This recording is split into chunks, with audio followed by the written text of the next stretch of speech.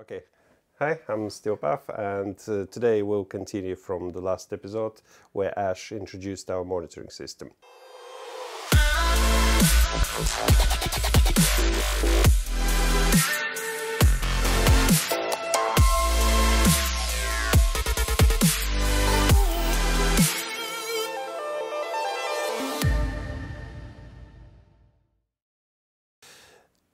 I will focus on the hardware side of it because it's something not as obvious as software side of it.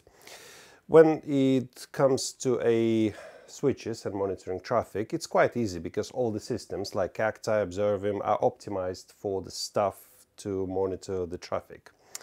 Once we go on the different bits like temperature, power, it's not that straightforward, and we need to, first of all, we need to have hardware that is capable of measuring it and presenting it in some computerized format, be that RS-485 bus and Modbus protocol, be that XML file over just pure HTTP. Doesn't matter, we cannot just present that in the graphs, so we have to import that to write a script that would transform the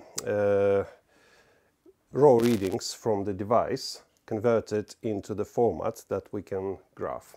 And I'll show you both. I'll show you the principle of how do we read from the device. I'll show you RS-485 bus as one of the examples, and I will show you wireless sensor as another example, and I'll show you briefly on my workstation what is involved in reading them and putting them into Cacti.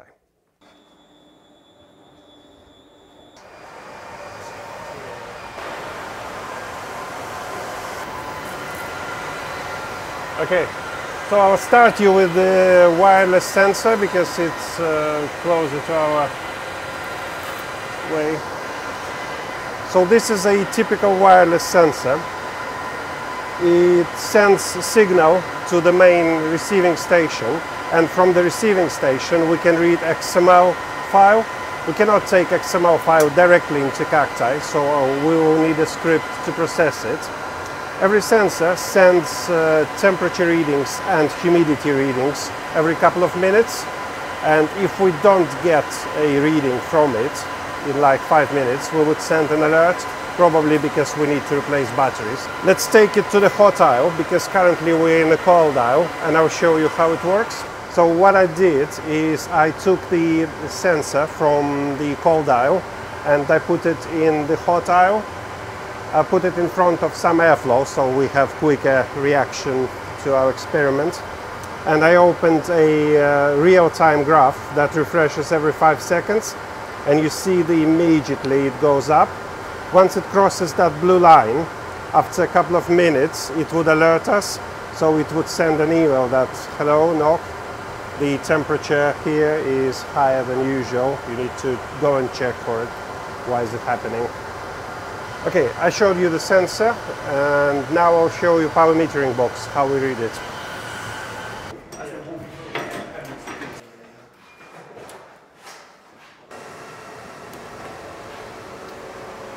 Okay, so if you remember from the last video, those are the metering boxes that meter power to the racks.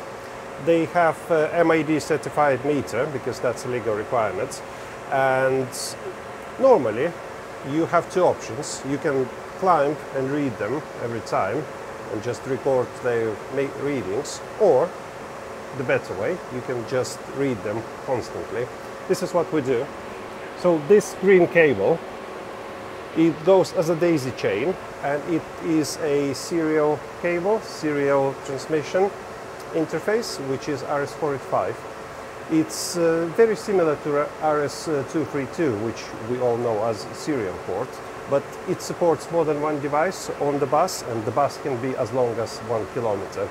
So it's quite convenient to use that to read those boxes. Again, they don't have any IP address on them, so RS-485 reading a Modbus protocol needs to be converted into IP something that we can present to Cacti. I'll show you how it's done.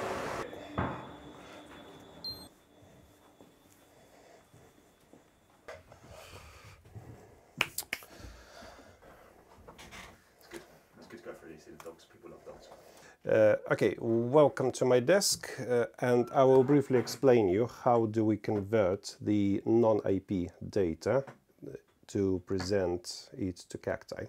I'll start from RS-485 interface, which we're using for reading the data from metering boxes.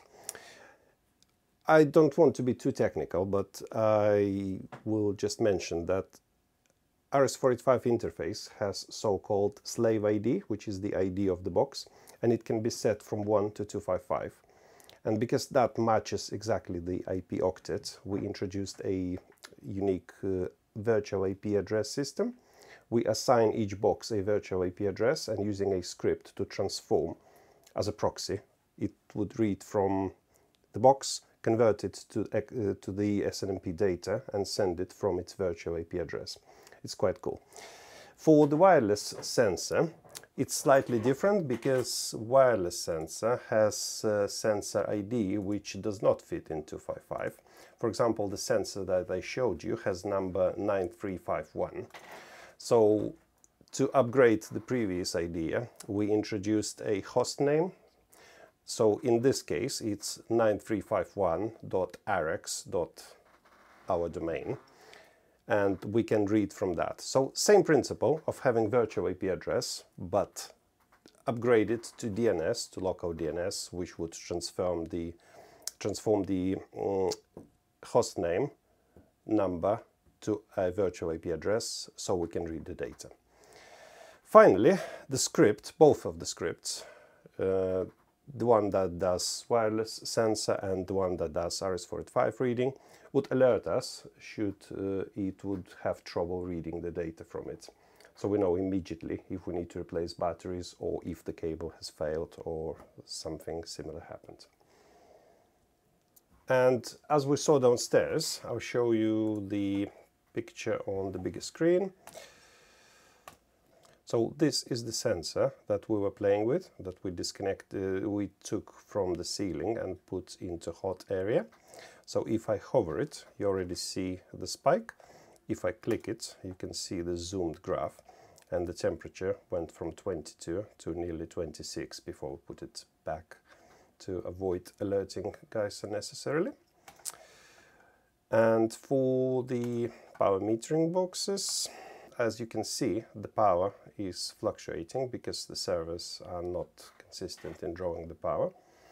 And it just shows that the power metering works normally. Otherwise, it would be a flat line for like 5 to 10 minutes, then it would be deep.